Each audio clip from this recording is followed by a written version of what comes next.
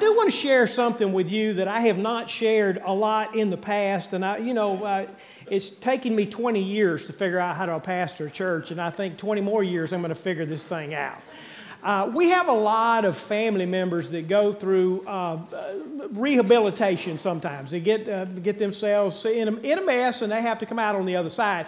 And one of the things that we do as a church, which is very detrimental to them, which I have found out because I've had individual conversations with these folks, the worst thing that we can do is overpraise them for what they have done. I have known, and this is no lie, I have had at least 5 individuals, listen to 5, in the years that I've been here, 5 individuals who have given their testimony at their home church where they came from, and on the night that they gave their testimonies, they collapsed, slipped back up, and went back into what they had just come out from the rehab from doing. And the reason for that is because you love them so much. Because what you do is, the first thing you look at them and you say, I am so proud of you. And then what happens in their mind, their mind's not working like yours is. Their mind is, you're going to cease to be proud of me if I slip up, and then I'm going to be in worse shape than I was before. So I just want to share with you the proper thing to say when someone is coming out of a rehab and they're doing really good is say, I am really praying for you. I just want you to know that God loves you and I love you very much at the same time. So be sure and share with them in that way, okay? And I think that will be a major influence to help them along where they're going. So thank you for letting me share that. If you would, go ahead and take your Bible out and turn to the book of Proverbs, and we're going to be in chapter 19 tonight. And instead of reading the whole chapter 19, I'm going to dive in and just pick up with 3 verses right there. And we'll go back and pick up a couple of verses along the way. But in chapter 19, verses 21 through 23, we're going to read those verses. So Proverbs chapter 19, verses 21 through 23. Contained in here is the whole of why you were here. Does anybody remember who the Old Testament says is the wisest man that ever lived? It is Solomon. All right? And does anybody remember what his conclusion was in the last chapter of that book? All right, I sum everything up, and in the end he came, fear God and keep his commandments. In chapter 19 right here, we find that very same thing. Well, we'll find that out right here. It says in verses 21, it says, many are the plans in the mind of a man. Now, remember, men could be women too. So many are the plans in our minds. But it is the purpose of the Lord that will do what? It's going to stand. The purpose of the Lord is going to be what works out. Okay? What is desired in a man is steadfast love. And a poor man is better than a liar. Then look at verse 23. The fear of the Lord leads to life. And whoever has it rest satisfied, he will not be visited by harm. And all God's people said. Okay, so some great information in there we need to take and process. Tonight, what I want you to walk away from chapter 19 with this is this. By knowing God, by knowing, the greater you can know God, the better off you're going to be. But by knowing God and living a life of wisdom, one will avoid poverty, you will avoid anger, and as you will discover the good that God has for you in your very own life, if you'll avoid those things. Now, God has a purpose for mankind. Everybody say this if you would. God has a purpose for me. God absolutely has a purpose for you, and He has a purpose for me in my life. All things will work together to bring the purposes to fulfillment. Your job as a believer is to know God to the fullest, most possible extent. The better you can know God, the more you can understand who He is, the better He's going to reveal His purpose in your life. And when He reveals His purpose in your life, you're going to find the things that'll actually make you happy that you're going to do in your life. Your job as a believer is to know God to the fullest, most possible extent, then to act upon that which you know in a way that shows that you love Him and that you're understanding of Him has led you to the purpose that He has in your life. And that's what this chapter is teaching us. Now, a couple of quick reminders. One reminder is this. Remember that Proverbs are not absolute truths. Proverbs are the way things work in God's economy and the way things work when people yield to and listen to the Word of God. Now that I say that, I want you to look for just a second, and I want to show you how this works. I want you to look for just a second at verse 10. Look at verse 10 real quick. All right? Verse 10 reads this way. It says, "It is not fitting for a fool to live in luxury." And then look at the second half of the verse right here. It's not fitting for a fool to live in luxury, much less for a slave to rule over princes. Okay? So according to that text right there, a slave should never have authority over a prince. If that was an absolute truth, then God's Word could never override that absolute truth because it's an absolute truth. Can you think of any slave in the Old Testament who became the advisor and the ruler over the princes? Joseph. Because he was a slave, yet God put him in a position of prince. Was that God's will? It was God's plan from the very beginning to do that. Now, let's understand that Proverbs, we need to listen to Proverbs. We need to live according to the Proverbs because they're the rules that God has for us. But just always understand that we've got to filter them through the entire Word of God to be able to understand that. So I want you to be able to see that in that verse. Now, the first major truth I want you to take home with you tonight is this. Knowledge of God and yielding to His purpose is the whole duty of an individual.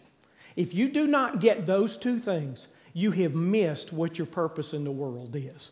You got to know who God is, and you got to yield to what it is that He's created you to do. Now, ultimately, He has created you to glorify Him, but in order to glorify Him, you got to know Him, and in order for you to know Him, you got to know what the Bible has to say. So without knowing what the Bible has to say, you won't be able to do that. But when you know what the Bible has to say and you begin to understand God, through the power of His Holy Spirit, He begins to unlock that on the inside of you so that you can see and know who He is. And we saw that in verses 21 through 23.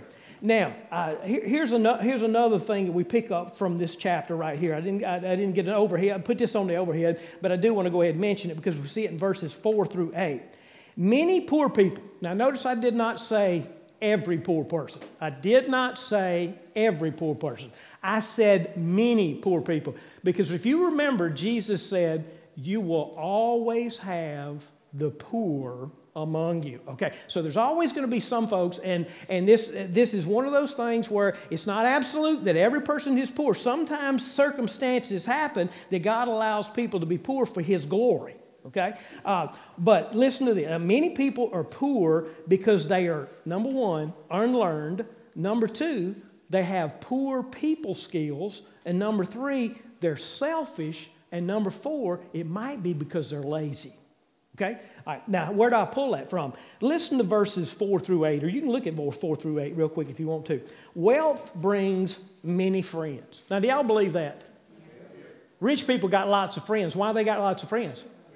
Because they got plenty of money and everybody wants to run to it. Doesn't make it right. It's just the way that it is. Wealth brings many friends, but a poor man is deserted by his friends. Now, why do his friends desert him? Because they got nothing they're going to get out of him. Okay, that's the nature of man. I'm not saying that's the way it ought to be. The proverb is saying this is how it is. A false witness will not go unpunished, and he who breathes out lies will not escape. Many seek the favor of a generous man, and everyone is a friend to a man who gives gifts. Now, why is he a friend to the man who gives gifts? Because he thinks he might get one of the gifts. That's right. Okay. All a poor man's brothers hate him. How much more do his friends go afar from him? He pursues them with words, but does not have them. Whoever gets sense loses his own soul, but he who seeks understanding will discover good. Now, unfortunately, in this world, a lot of times the rich people are the ones who have all people around them because people want to get in on what the stuff that they have. But now, on the flip side of that is, a lot of times the reason the people are poor is because they've been unable to communicate what they know They've been able to communicate with other people in a way. If you skip down to verse 24, you look down at verse 24 and verse 25. We're going to look at verse 15 and then verse 24. It says, slothfulness cast into a deep sleep, and an idle person will suffer hunger. Because they don't get anything done, they're going to go hungry because they don't get anything done. The sluggard buries his head in the dish, and he will not even bring it back up to his mouth because he's so lazy he won't pick up the food to put it into his own mouth. Okay, next truth I want us to see from the Scriptures is this. Desire. Okay, maybe I want to say it this way, zeal. You know, you ever know some people can just really get fired up sometimes about something, and they just really, really want to make sure that something happens. Desire or zeal without knowledge and wisdom leads to a gross misunderstanding of God's way. Let me ask you this question. Is it possible for you to be zealous in desire to prove a text in the Bible that you have misinterpreted yourself, but you believe with your heart it's absolutely true? Yes, you can. You can.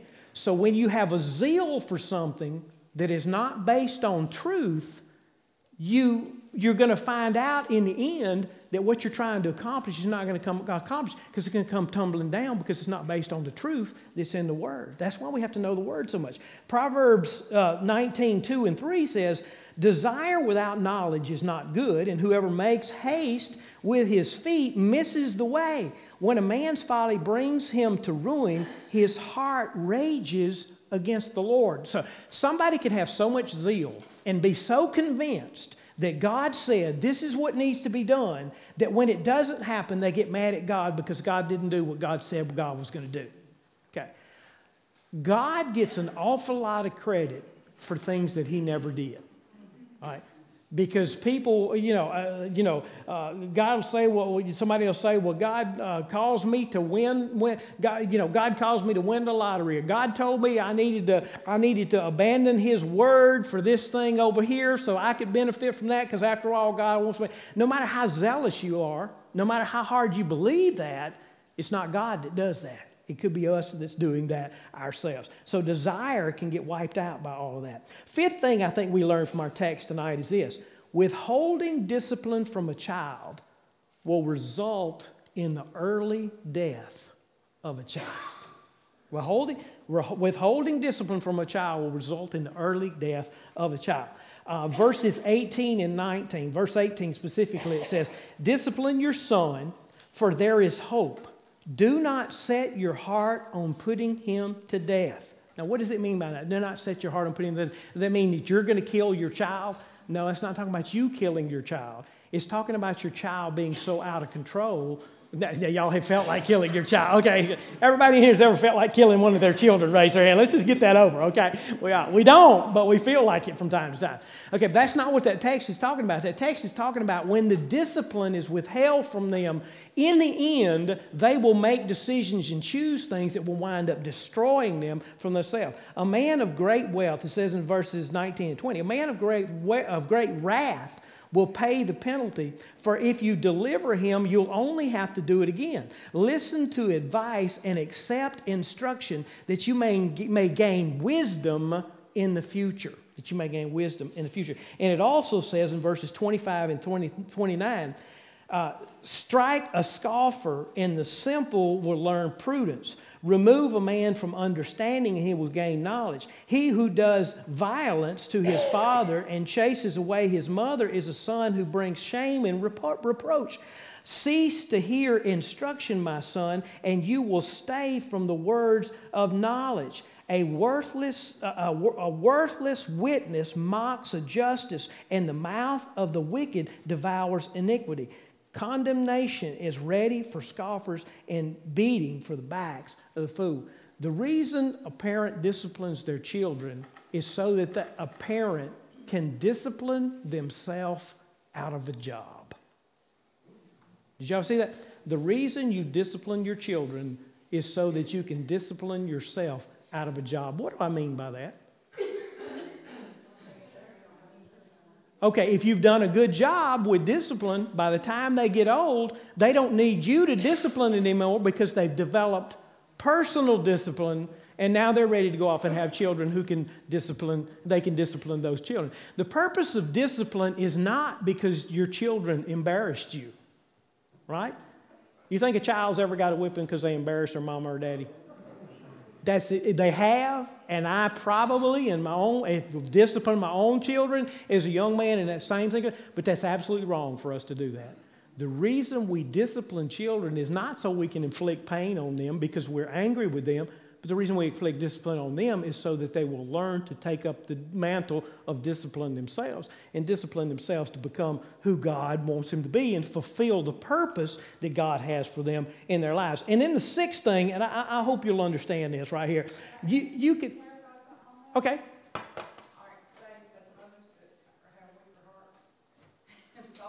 Uh-huh.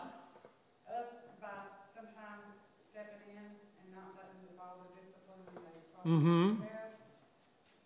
Is that make the child, I know it makes it worse, I know that. Mm-hmm. But what I'm trying to say is that same thing, do I going to hope that be or is it going to, No, let me say something. Yeah, let me say something here that your children, when they rebel against God and they do the wrong thing, that's not your fault. You could have done a better job in any given situation, but who made the decision to rebel against God? Your child did. Okay. All right. Right. Okay. So no, but now God created you and your husband differently. 9 out of 10 times, not all the time, but 9 out of 10 times, or 8 out of 10 times, the man is going to have a tendency to go overboard. And discipline with too strong of a discipline. And 8 out of 10 times, a woman over here is going to discipline too softly. I'm not saying every time, but I'm going to say that's going to happen a lot of the time. So why is that? Well, that's why God puts one man and one woman together so that the woman can say to the man, have you lost your ever-loving mind? And then the husband can say to the wife, well, you just let them get away with anything. And then, of course, you have your own little bickering way. Anyway, you work through this thing. So you wind up, instead of with an iron fist or with a feather tickle me, you wind up somewhere in the middle with that so that you wind up making the right decision on that. So that's why God chose to put that thing together that way. Now, having said that, families are going to be plagued with foolish individuals. How many people in here have a child that's ever done a stupid thing? Okay. Did they get that from their mama or their daddy? Yeah, I was expecting an even kill on that. I didn't get that. All I heard was daddy out of every one of those. Every single one of us in here have done stupid things along the way. We're just the nature of what we are. We do selfish things. A foolish son is ruin to his father, and a wife's quarreling is a continual dripping of rain. I like the green. What was the old green Bible? The Living Bible it says a wife is like a leaky faucet. Yeah, but the nagging wife is like a leaky. Okay, it says he who does violence to his father and chases away his mother is a son who brings shame and reproach. Unfortunately, you as a parent can do everything right. And you still have a child who raises up and rebels against God. And you as a parent can do everything wrong. And there'll be a child that raises up and follows God and does the right thing. Amen. Now, statistical probabilities, the more you do right, the more understanding your child will have when it comes to those decisions. But it's them that's going to make that decision. And if I ask everybody, let me just go ahead and ask, how many people have at least one crazy person in their family, in your total extended family? Okay, you got more than one? Oh, you're the crazy one. Okay, all right. Usually the crazy one doesn't know they're the crazy one, okay? All right. Everybody's got that weird uncle or that wild child. There's just every family. No matter how good you are at being a daddy and a mama, so there's just going to be some individuals that are just going to do what they do. And what do? You pray like crazy. And you cry out to God and you do everything that you can do. The pursuit of godly wisdom and its application in your life is the very part of God's purpose that He wants you most to find out. That is why you not only read your Bible every day, but you try to figure out why those words are in there and what that has to do with you. Because the better you know who God the Father is, the better you understand who Jesus is, the better you understand who the Holy Spirit is and how they work in situations, the better you're going to be able to help the next generation come up and be who they're supposed to be in Christ Jesus. Does that mean they won't have problems and they'll get it right? If you got everything right when you were 20, does that mean they'll turn out to be perfect? No, it doesn't. It just means you'll better understand God. You better understand what God is doing later on in their lives. You got to know God if you're going to know what His purpose for your life is. So seek to know God. And some of God's people say it. Amen. Okay, let's